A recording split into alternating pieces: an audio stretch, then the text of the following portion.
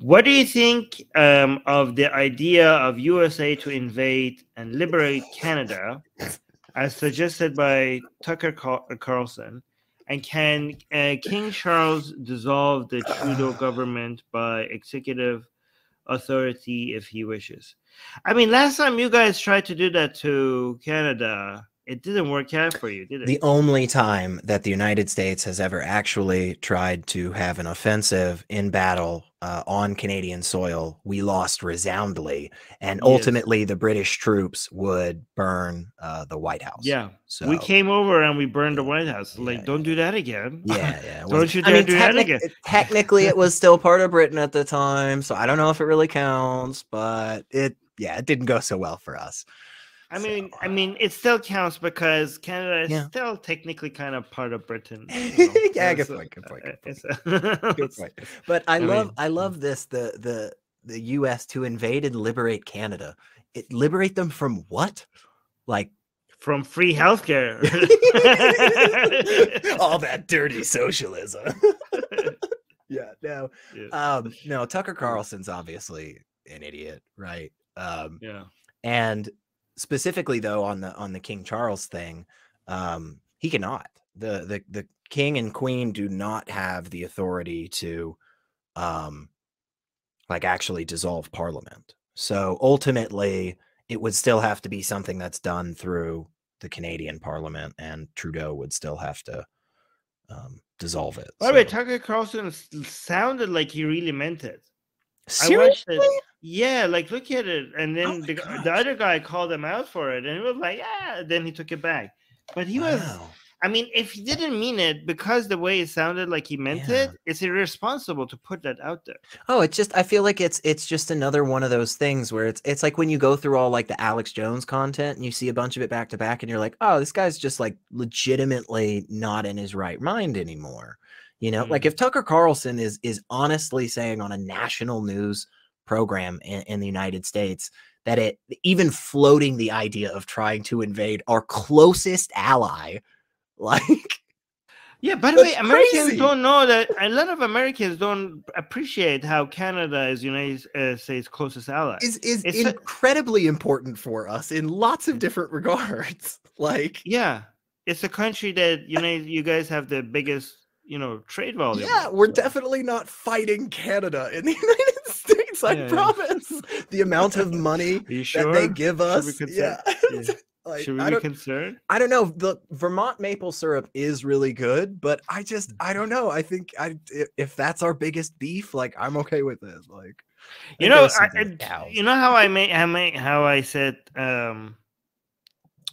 liberate us from what? From free healthcare. This whole healthcare thing, free healthcare in Canada, is becoming the greatest symbol of nationalism in Canada.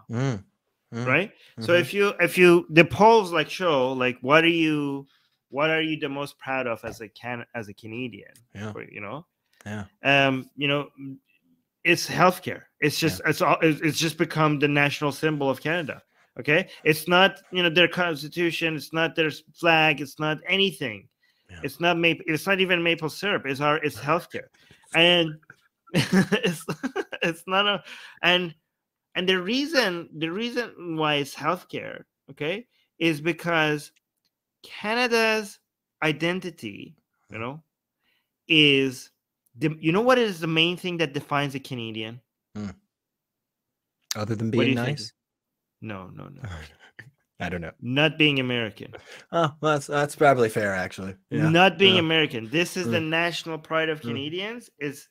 And the way a Canadian demonstrates its superiority to an American is free healthcare. It's just the fact that they're alive and healthy. Like, it's just like we would be making fun of our American counterparts tonight, but they don't have free healthcare, so they all died in the process on the way over here. So yeah. So this is why every time somebody challenges anything about healthcare, everybody like panics in Canada, right? Like this is what makes us better than Americans. Like, and again, this is the reason why they want their healthcare.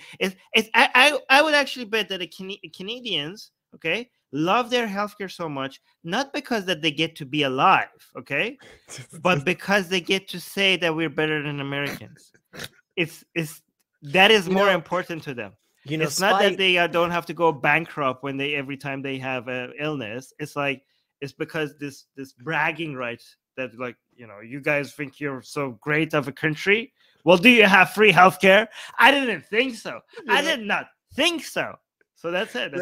The next time that I hear somebody say that spite never produces good results, I'm just going to point them to the Canadian healthcare system and be like, it's purely still running because they want to be better than us, which they are, because again, they're healthy and not going in debt for.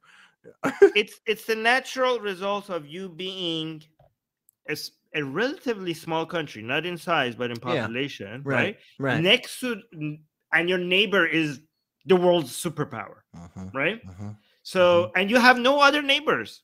I mean, you technically do, but no neighbors that you don't really, not really feel like they're neighbors, right? Not really. So you are a tiny country, okay, and you have one neighbor, and it's the world's superpower, and your entire identity is influenced by it. So you kind of feel inferior. You're like, your culture, your movie, your music, everything, your language, everything is just under the shadow of this giant of a country.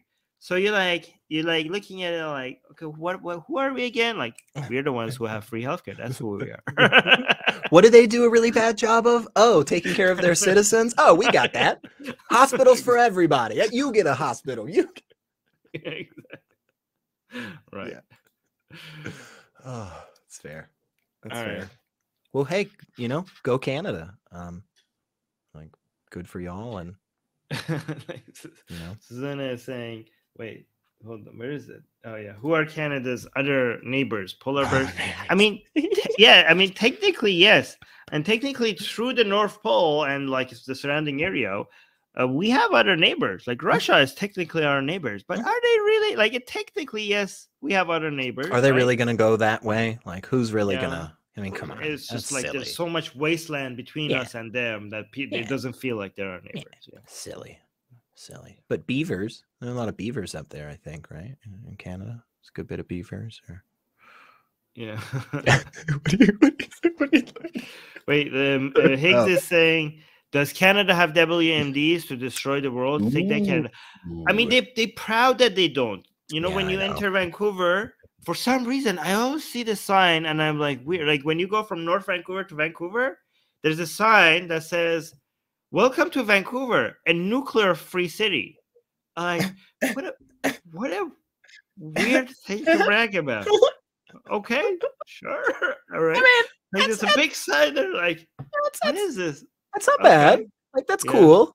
That's pretty cool. I mean, I think like a nuclear bomb free city is better, because I think there's like nuclear energy that would be good, you know, but like maybe they just didn't have enough space on the sign. Because good for you, but that is like weird flex. Weird flex. Weird flex. Yeah, for sure. Get my best-selling book, Why There Is No God, for free. Click on the link for it in the description.